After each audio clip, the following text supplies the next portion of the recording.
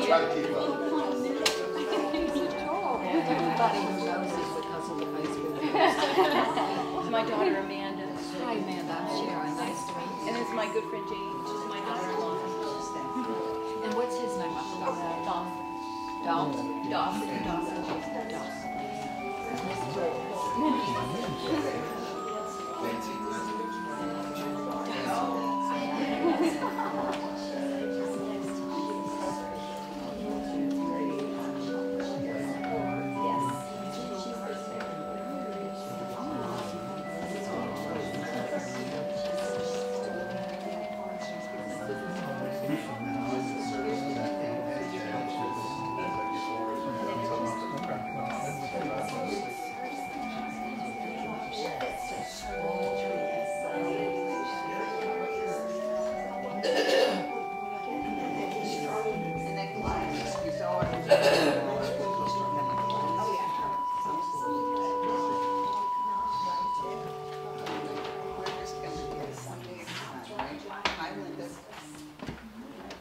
Well, good morning. Good morning.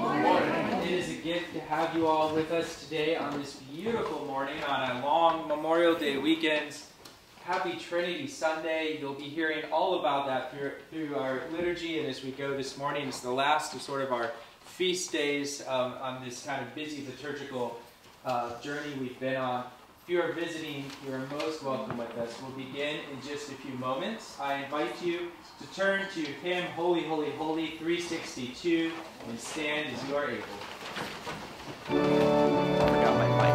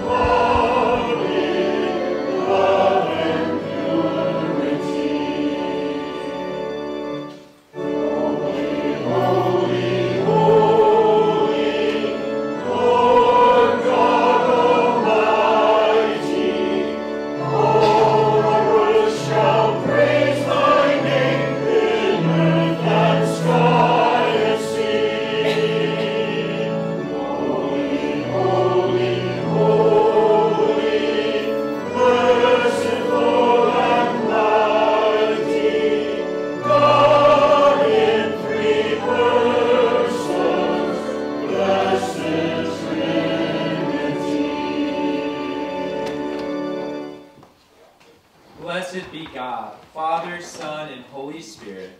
And blessed be his kingdom, now and forever. Amen.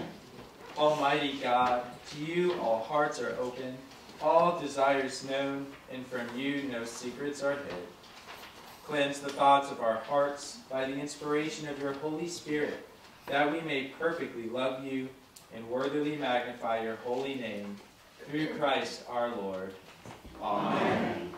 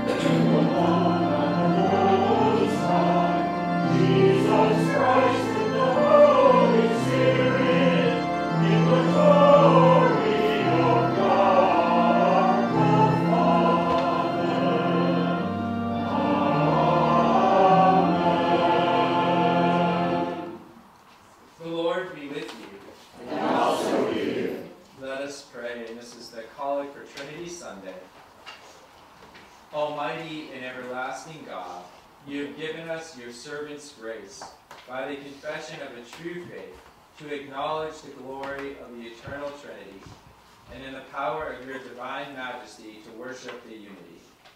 Keep us steadfast in this faith and worship, and bring us at last to see you in your one and eternal glory, O Father, who with the Son and the Holy Spirit live and reign, one God, forever and ever.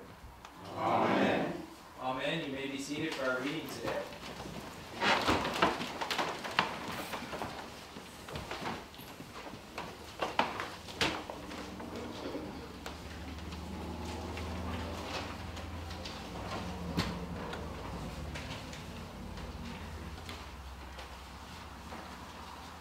A reading from the book of Isaiah.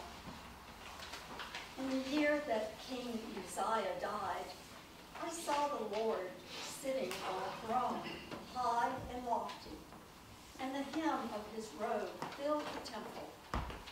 Seraphs were in attendance above him. Each had 6 wings. With 2 they covered their faces, and with 2 they covered their feet, and with 2 they flew. And one called to the other and said, Holy, holy, holy is the Lord of hosts. The whole earth is full of his glory.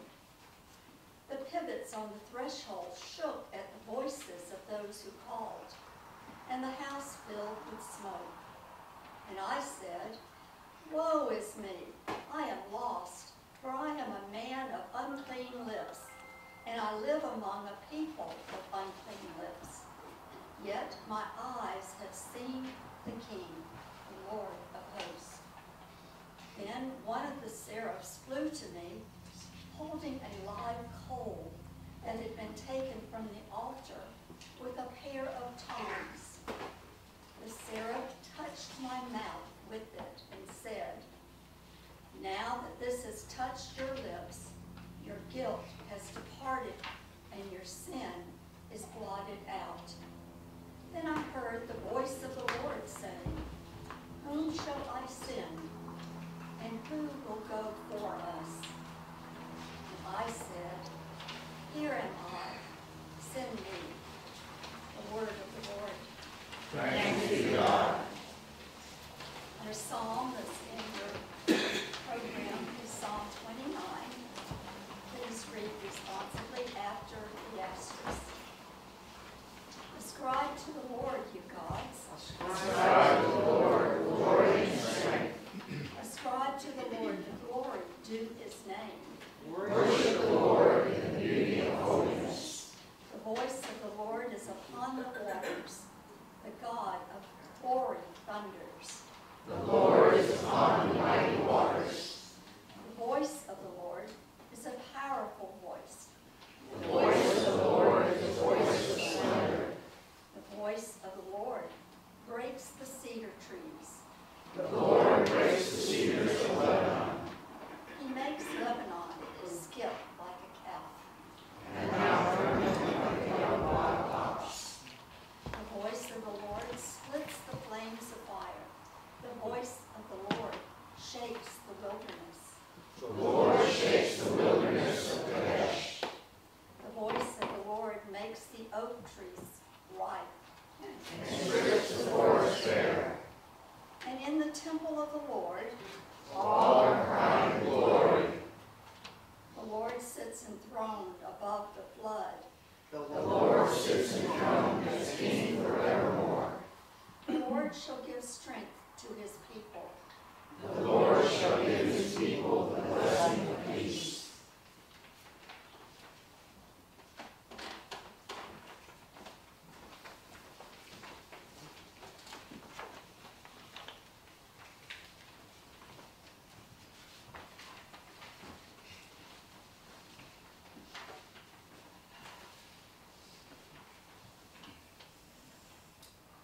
The second reading is from Romans. So then, brothers and sisters, we are debtors, not to the flesh, to live according to the flesh. For if you live according to the flesh, you will die.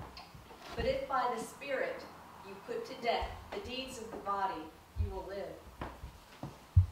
For all who are led by the Spirit of God are children of God.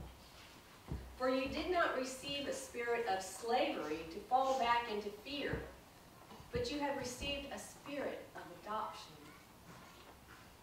When we cry, Abba, Father, it is that very Spirit bearing witness with our spirit that we are children of God. And if children, then heirs, heirs of God, and joint heirs with Christ, if in fact we suffer with him, so that we may also be glorified with him. The word of the Lord. Thanks be to God.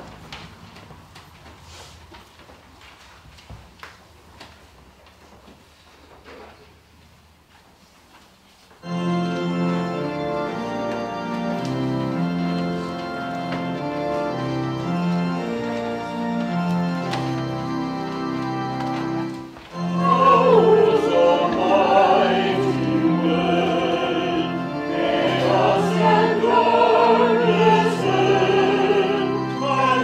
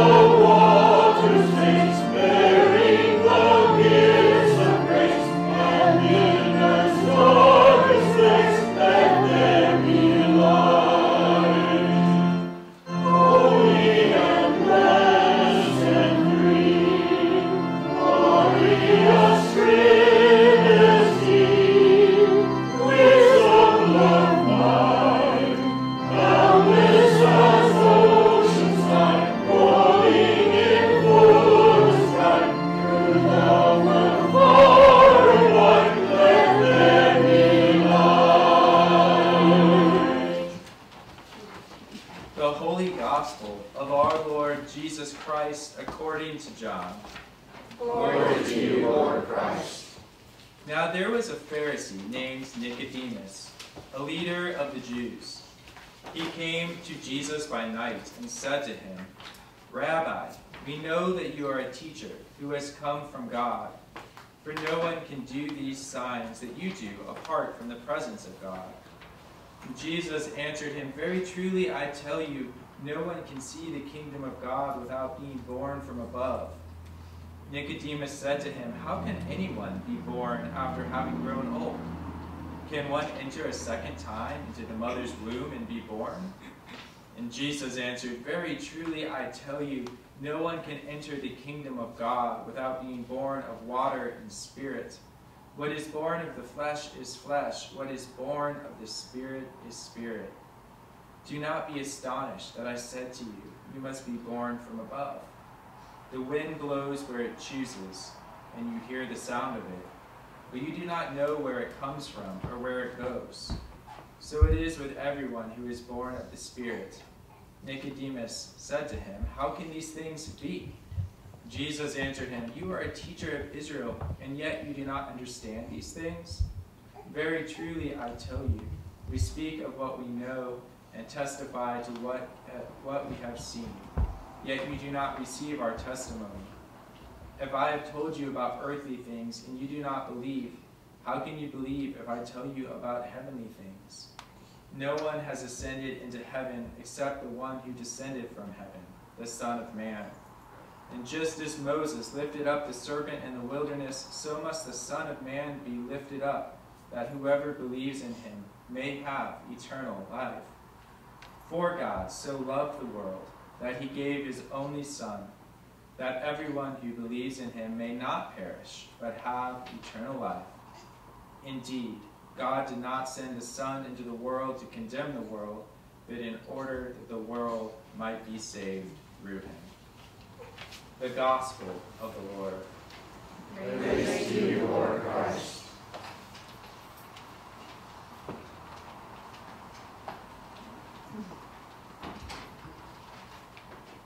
In the name of the Father, Son, and Holy Spirit. Amen. You may be seated.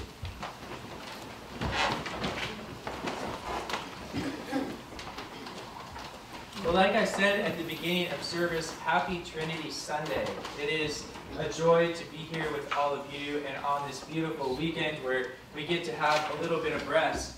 But I have to tell you the sort of inside scoop amongst clergy on Trinity Sunday is that if you are at a church large enough to have a curate, which is a priest that's just been ordained, kind of newly interning a bit at a church, or if you have an assistant priest or a deacon or another member of the clergy retired in your congregation, you say, "Why don't you preach Trinity Sunday?"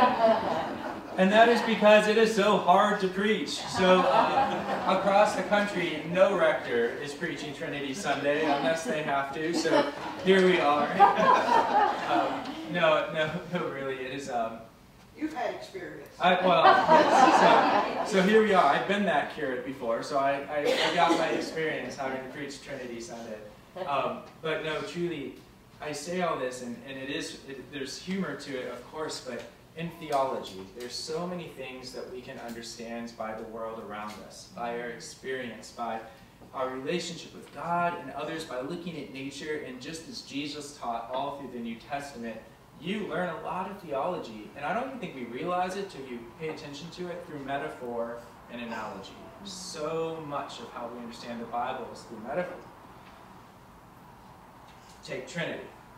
It has been attempted to come up with a metaphor to understand the Trinity for ever and ever and ever. So much so that when I was in seminary, I had a professor, and he was known as that professor. You know, we all have the hard class, the one you're dreading, the one that's going to be hard. And in this case, I had this professor for systematic theology 1, 2, and 3. So there was a lot of sort of dreading going into this. And systematic theology, depending on how you're wired, is typically going to be your hardest classes in seminary, and it's a lot of, you nitpick and you look at all these doctrines and you unpack them, and sometimes when you do that you can feel these crises of faith because you start to see inconsistency, and then you're trying to put it all back together. It's incredibly hard, very kind of philosophical type of work. So this professor cut all of us, younger seminarians a deal. He said, if you can come up with a metaphor or analogy for the Trinity, no more papers, no more tests, you don't even have to attend my class, you have an A. If you can come up with a perfect analogy to explain the Trinity. So me and some of my buddies thought, oh, thank God. It's our window. We can do this. How hard can this be? So, I remember us going out to dinner and spending a while trying to come up with, how hard could it be to come up with an analogy? 3 in 1, 1 in 3, Holy God, Trinity. Well, it turns out it is not easy to do, and I realized it would have been far more efficient to just write the papers and go to class and get the A. So, needless to say, there's been different attempts over time. Some people have talked about water, 3 parts of water, but all water. Some people, St. Patrick in the legend with the 3-leaf clover talking about the Trinity, 3 parts, 1 clover. Or an egg has been used, sort of a shell, and you have the yolk, and then you have the white part around it. All of these work on a very sort of high level, but when you really jump into it, you can, for sort of scholars, we'll start to unpack them. Most of them having to do with either you're over making it one, or it's too separate, it's not oneness enough, or 1 part's first, 1 part's last, or 1 part's more important and 1 part's less important. To find something that hits all of those is almost impossible, and I think the closest to it I'll talk about towards the end, and it is still not incredibly direct, a little bit obscure, but I think a helpful way to think about the Trinity. So here we are on Trinity Sunday, the opportunity to unpack this and sit with this. And I want to name, I started all this, I know we had some humor and some laughing, which I wanted, and is important, but I want to name it's not for disrespect, for an unbelievably significant day in the church, Trinity Sunday, packed with these amazing, profound readings. The reason for humor is because it's pointed at us, right? Because when you start to unpack this in the doctrine of the Trinity, and the root core of our faith that is the center of the universe and who we are, you kind of have to laugh because it points to the greatness of God and how much we really don't understand. And there's a bit of humor in that, but there's also a profound sort of importance to be able to sit with that. The other thing that I think is a beautiful gift from Trinity Sunday, and it's not really a Sunday, or at least I don't think it should be about unpacking doctrine. It's a Sunday where we have the opportunity to sit with mystery, to sit with just what brought us that little ounce of humor, is to realize there are so many things that we don't know and understand, and our God is so great, and it is easy to lose that sometimes. And if there's anything Trinity Sunday can do for us, or for your preacher, is to be able to realize I cannot perfectly explain the doctrine of the Trinity to you.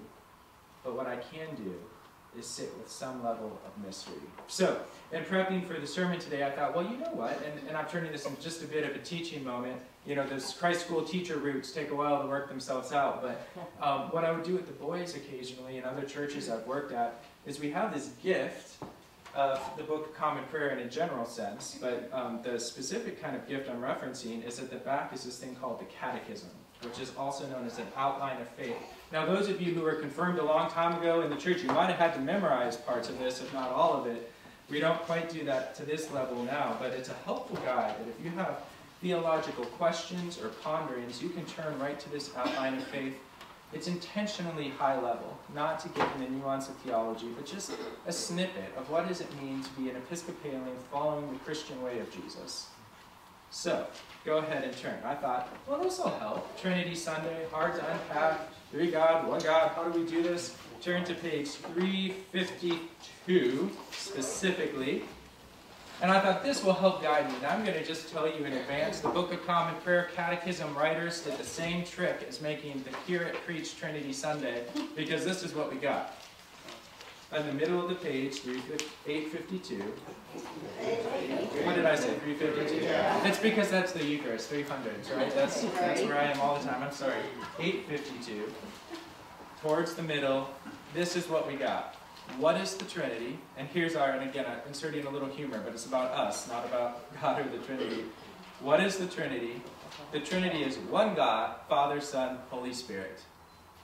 Thank you, Catechism, for unpacking the depths of theology to help me preach today. Because there's pages, and I bring this up purposely to show you, just so you maybe didn't know this existed. There's beautiful pages that do a wonderful job giving a high picture of our faith. Perhaps unless you're trying to really look and research the Trinity, in which case we sort of have our one line. What is the Trinity? Father, Son, and Holy Spirit. But I say all this, again, because I think it points us towards, it's not just me, it's not just us, this is mystery. And there's something good and holy about being able to sit with what we don't know. Because what does mystery do? It points us to faith. It forces us, for lack of a better word, to be able to sit with faith. And that's what stretches us. That's what we grow. That's part of being a follower of Jesus, is feeling this profound faith and living into it. And I think mystery is one of the most direct ways to help us grow. And I think our Western mindset, we like to know the answers. We like to know the specifics. We love systematic theology, 1, 2, and 3. But as you sit through all of those, what you start to realize is we have to sit with faith and mystery. Because if we can't do that, it is really hard to do what we are doing here. So, Nicodemus, our gospel reading today. It's actually the same gospel reading we had back in Lent, if it sounded familiar to you. And it's a beautiful choice for today. And originally, why I do think it was chosen for Trinity Sunday is because if you were reading it through the lens of Trinity, you saw there's references to the Spirit and the work of the Spirit and the Spirit from above being born, and this conversation between Nicodemus and Jesus. Then there's reference, of course, to not only Jesus being the one in the conversation, but the role of Jesus and the role of the Son, and then all of it, the working of God, the Father, in heaven. So you sort of see all three parts of the Trinity in there. But I think the secondary, perhaps, purpose, or at least what I'm taking from this, that I think is really profound, is it again has to do with wrestling with mystery and faith. Because why was Nicodemus coming to Jesus with questions in the first place that unpacked the Trinity almost by happen chance in this conversation? He was coming because he didn't understand and he wanted the answers. He could not just sit in the presence of Jesus and hear these teachings. He wanted to know how it worked specifically. So Jesus engaged in this conversation, but then even after this conversation, Nicodemus says, in form of a question, how can this be? And my goodness, how many times in life have you asked that? How can this be? Why is this the case? What is happening? And those are natural questions, and we should have them. Questions are good. That's how we also grow in our faith. But we have to realize in the gift of asking questions, sometimes the answer back is mystery. And that was Jesus saying, in sort of dialoguing back, is you can't understand all of these things. You don't understand all of these things. And then Nicodemus learning to sit with that. And he did. Because who was Nicodemus at the end of the story? He was the one there with Jesus at the end. So Nicodemus, in his own story of doubt, came to faith in being able to sit with mystery and the unknown. So I think that is so much truly the gift of Trinity Sunday for us. Is not only are we seeing the greatness of God and how much we have to learn and grow and explore, but to know that there is a limit to that. And be okay with that. Be content and sit with the Holy Spirit's work in our lives and hearts and living that daily journey of step-by-step following Jesus, even if I don't quite understand the journey, the trajectory, or how it works. There's one other part that is unbelievably core in Trinity Sunday that I've intentionally not said this word yet throughout, but it's one you hear often, and it's the core of our faith, and that's love.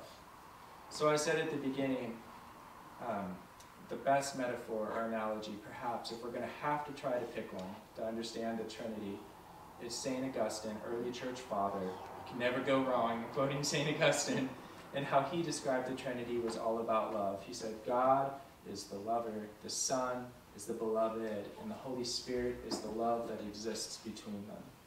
And another early church father, a few centuries after St. Augustine, unpacked it another way, which is similar, of saying you could think of the Trinity as a dance. But in this case, God, the members of the Trinity, aren't the dancer. They are the dance. And the music that is present is the love that exists. And I know this is a sort of poetic way to understand. It's not as specific of saying, here's an A, this is what the Trinity's like. But what it does do is it connects with what I think we've all experienced in this life. And I pray that you have, if you have felt and known good love in your life, the presence of someone else, a mother, a spouse, a friend who has loved you in your ups and downs, my friends, that is the Trinity. That is the Trinity in our universe that created this, that is in this ever-changing dance, circular dance, where no part of the Trinity is greater than the other. They work in mutual support of each other and love and building up the other part of the Trinity. There is no perfect analogy for that, because so much of what we see in this world is unfortunately the broken side of what is the purity of love that is born forth from the relationship of the Trinity.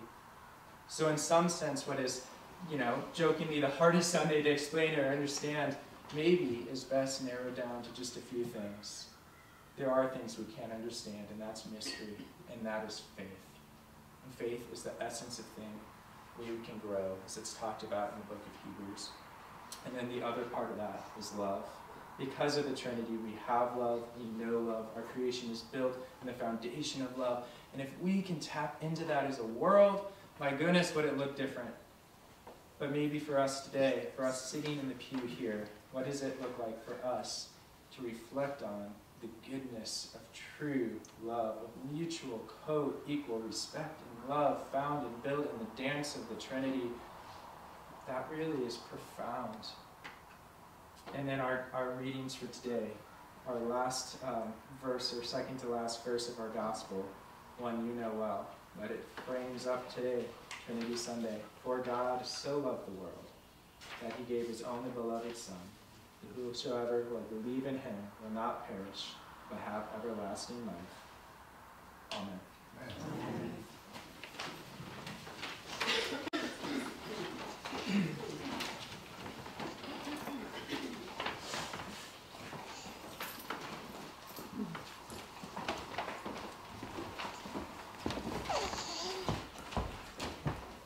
I invite us to stand as you are able, and we'll be on page 358 in our Book of Common Prayer. And I apologize for the interruption or liturgy to say this, but if you notice as you go through our creed, how is it structured? It's following the structure of the Trinity, Father, Son, and Holy Spirit. We believe in one God, the Father Almighty, maker of heaven and earth, of all things seen and unseen. We believe in one Lord Jesus Christ, the only Son of God, eternally God the Father, God from God, light from light, true God from true God, begotten not made, of one being with the Father. Through him all things were made. For us and for our salvation, he came down from heaven. By the power of the Holy Spirit, he became incarnate from the Virgin Mary and was made man. For our sake he was crucified under Pontius Pilate. He suffered death and was buried.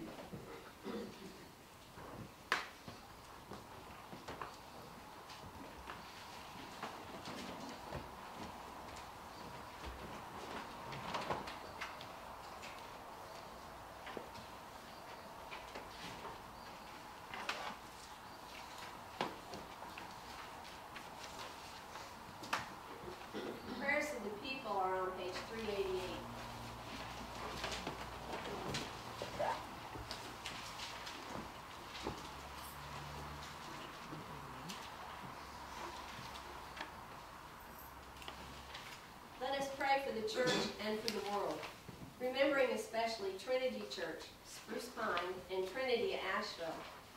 Grant, Almighty God, that all who confess your name may be united in your truth, live together in your love, and reveal your glory in the world. Lord, in your mercy, Hear our prayer. guide the people of this land and of all the nations in the ways of justice and peace, that we may honor one another and serve the common good. Lord, in your mercy, Hear our prayer. give us all a reverence for your earth as your own creation, that we may use its resources rightly in the service of others and to your honor and glory. Lord, in your mercy, Hear our prayer.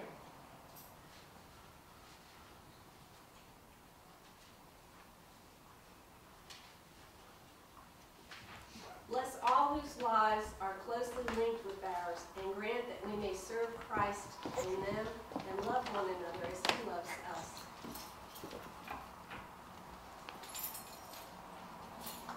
Lord, in your mercy, Hear our prayer. remembering all those on our parish prayer list, comfort and heal all those who suffer in body, mind, or spirit.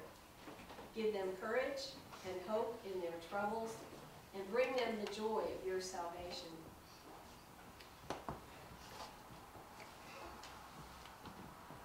Lord, in your mercy, Hear our prayer. we commend to your mercy all who have died, that your will for them may be fulfilled. And we pray that we may share with all your saints in your eternal kingdom.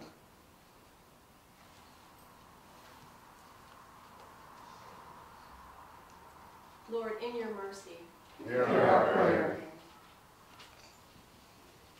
I'm going to take this opportunity to say a prayer in remembrance of tomorrow being Memorial Day.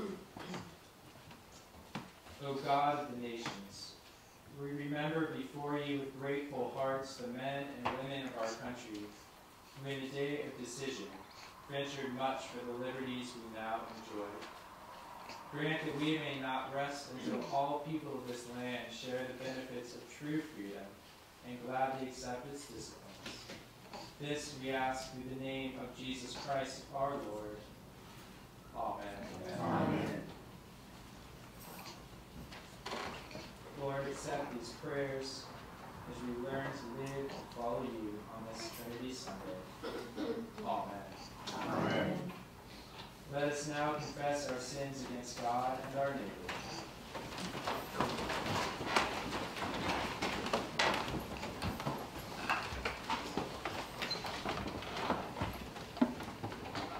Most merciful God, we Confess that we have sinned against you in thought, word, and deed, by what we have done and by what we have left undone. We have not loved you with our whole heart. We have not loved our neighbors as ourselves. We are truly sorry, and we humbly repent. For the sake of your Son, Jesus Christ, have mercy on us and forgive us, that we may delight in your will and walk in your ways, to the glory of your name. Amen.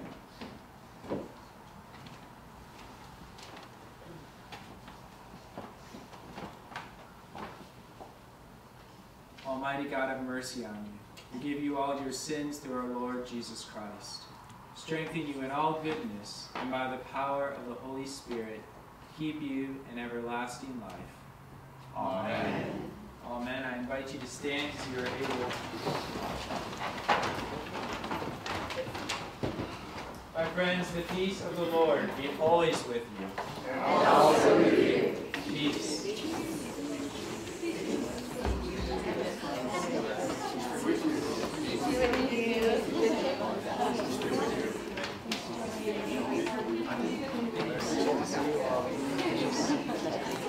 Peace. You have a beautiful voice. Oh, thank you. Well, peace be with you all. It's a joy to have you with us. You're welcome to take a seat when you've made your rounds and said your piece. Well, happy weekend. Again, it's a joy to be here. If you're visiting today, you're most welcome.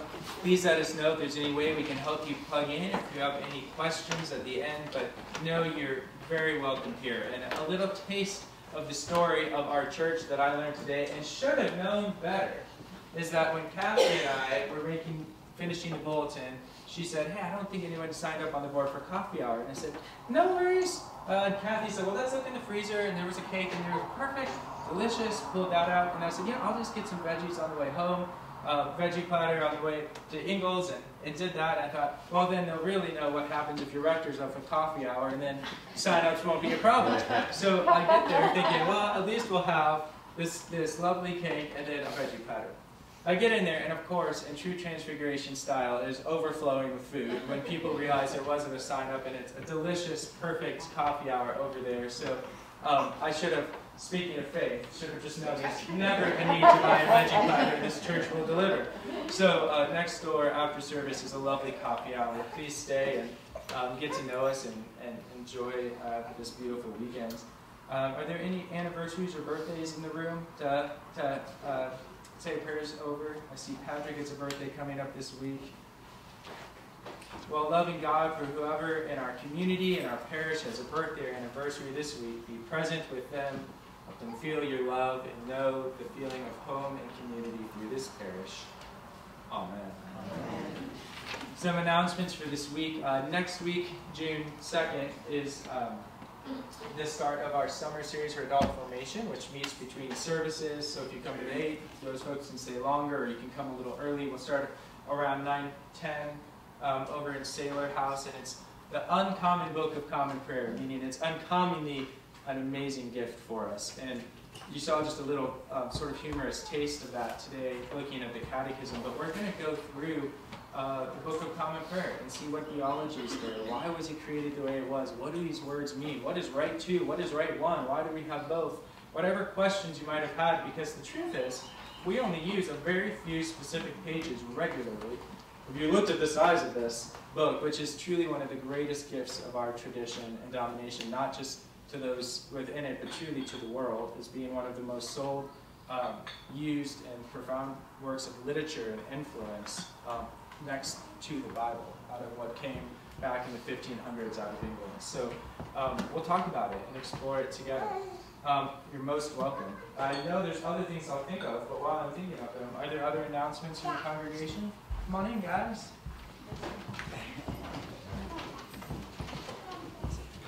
I think this might be a first. Or an announcement, Linda. I knew it. You wouldn't let me down. I just want to say that my beautiful granddaughter Gracie will be having a baby next week, and we are over the moon excited. So I just hope Prayers and blessings. Yeah, what a gift.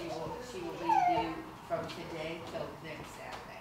And I'm so sorry. I don't like called out when I'm visiting a church, but just have to say our youngest member with us today, Dawson James, grandson of Debbie D, is in the back with us today. You all are most welcome. Expand our age range. Well, if there's nothing else, friends, ascribe to the Lord the honor due his name, bring offerings, and come into his courts. Oh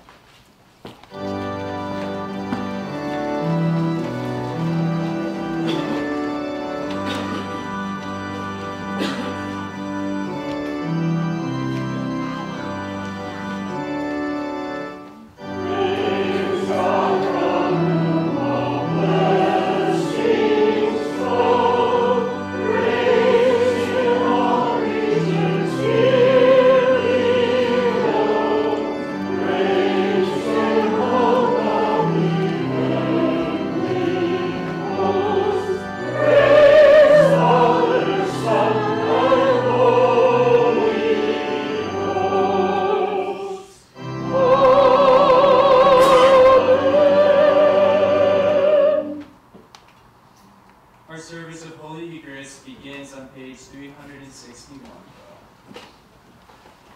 The Lord be with you. And also with you. Lift up your hearts. We give thanks to the Lord. Let us give thanks to the Lord our God. It is right to give him thanks and praise. It is right and a good and joyful thing, always and everywhere, to give thanks to you, Father Almighty, Creator of heaven and earth.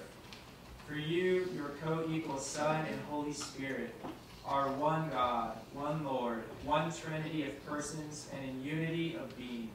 And we celebrate the one and equal glory of you, O Father, and of the Son, and of the Holy Spirit. Therefore we praise you, joining our voices with angels and archangels, and with all the company of heaven, who forever sing this hymn to proclaim the glory of your name.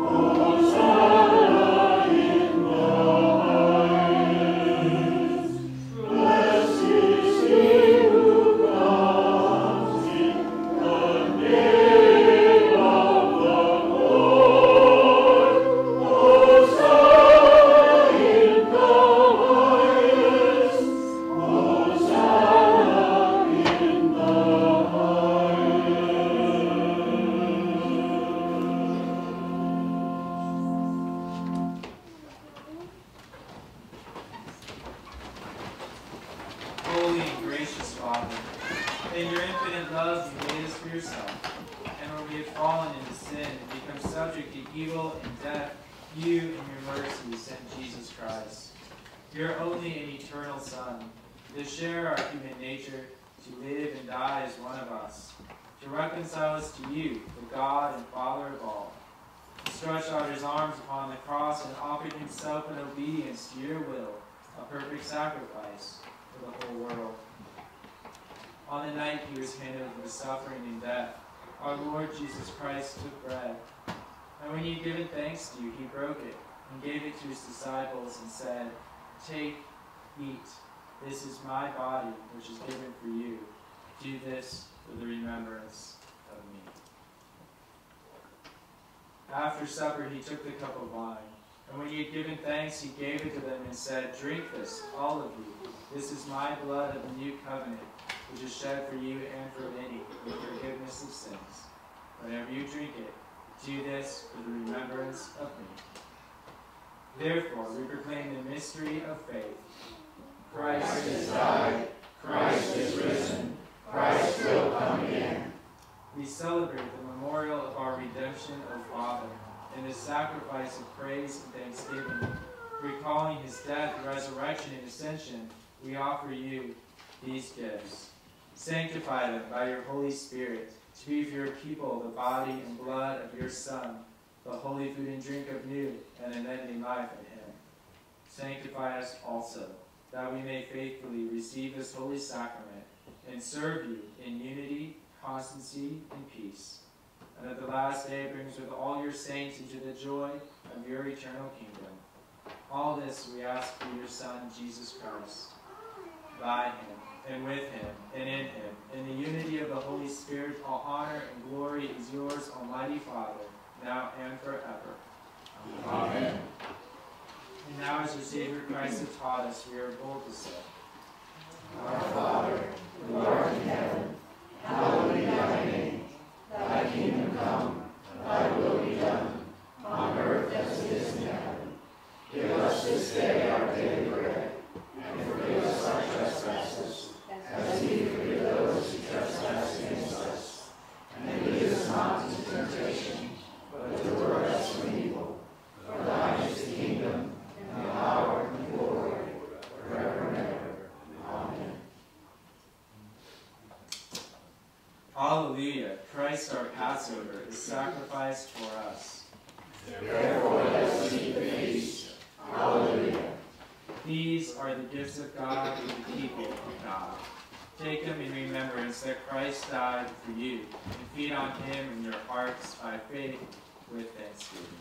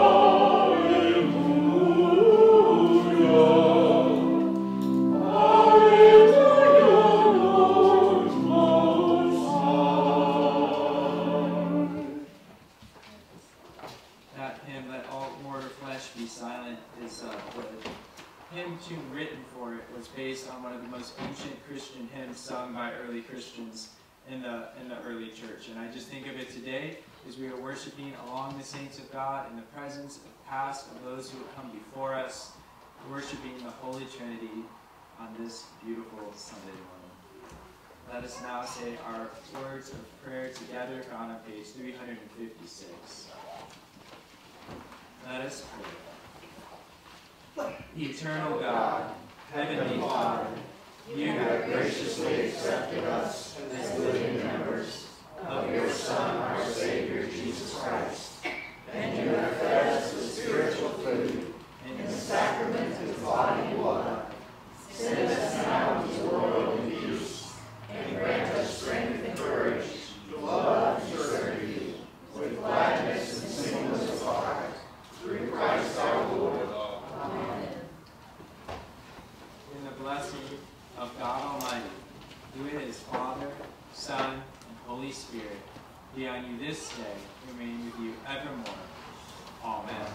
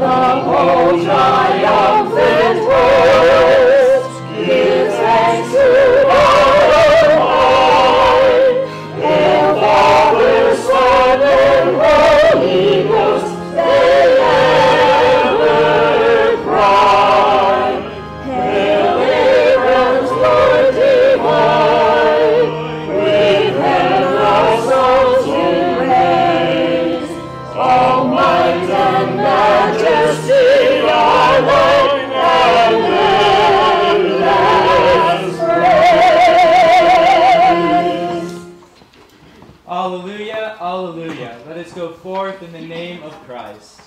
Thanks be to God. Alleluia, alleluia.